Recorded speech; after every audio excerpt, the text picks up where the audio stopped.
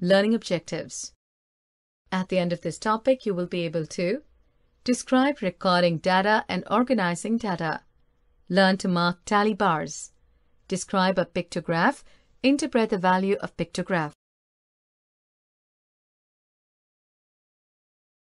Define information or data using pictures to calculate. Pictures can be used either horizontally or vertically to give the information or tell a story. Tally bars. Tally bars.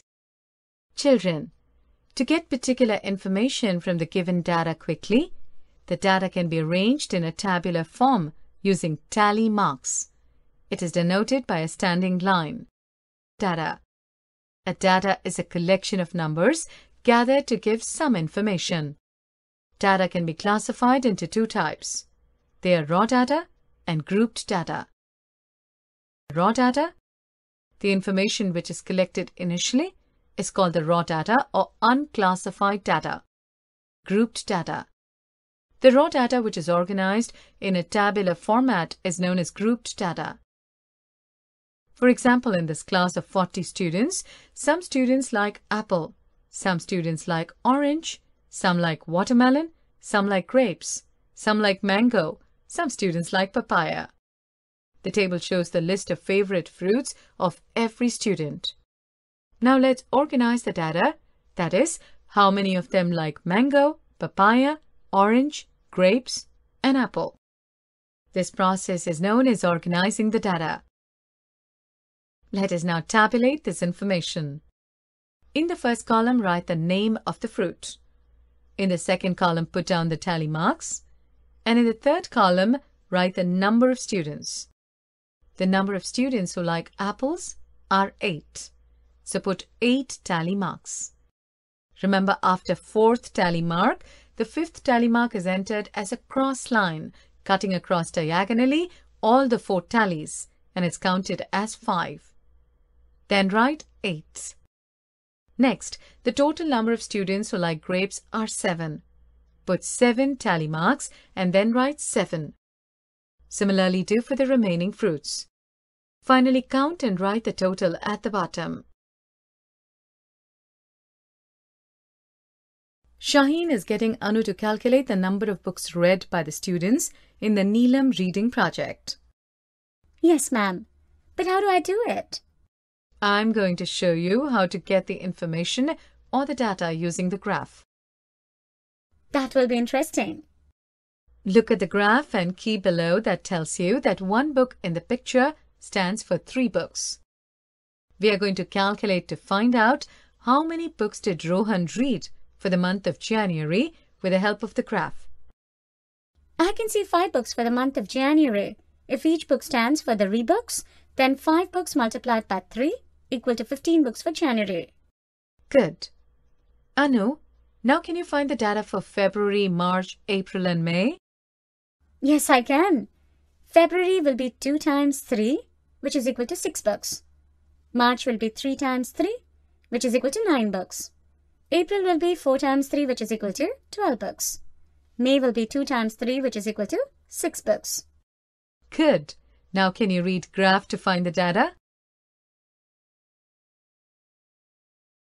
At the library, teacher and the librarians are writing down the data of the new books ordered for the library. Children, look at the graph and give me the information required. There are 3 different types of books. Yes, we have new math, English language and Hindi. Each book stands for 10 books.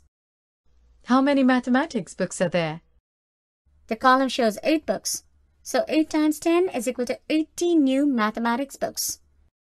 The graph shows the English language book as the most. Yes, you're right, Rohan. Can you look at the graph and tell me how many English language books are there?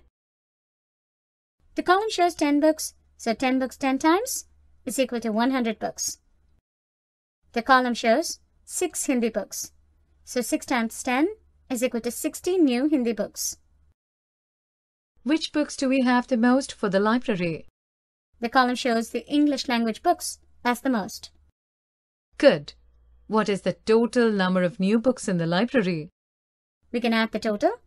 80 books plus 100 books plus 60 books is equal to 240 books. We can also add the number of books in the 3 columns. That is 8 plus 10 plus 6 times 10 is equal to 240 books. Very good, Anu and Rohan.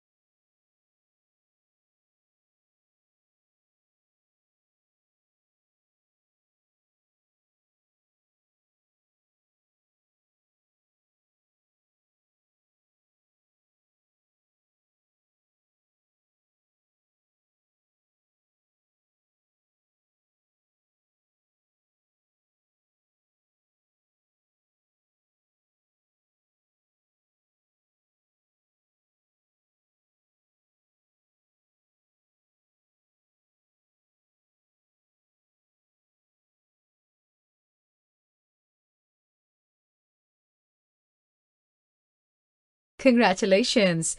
You have learned to use the pictograph to read and display data. It is easy and interesting. Use pictographs in your daily lives.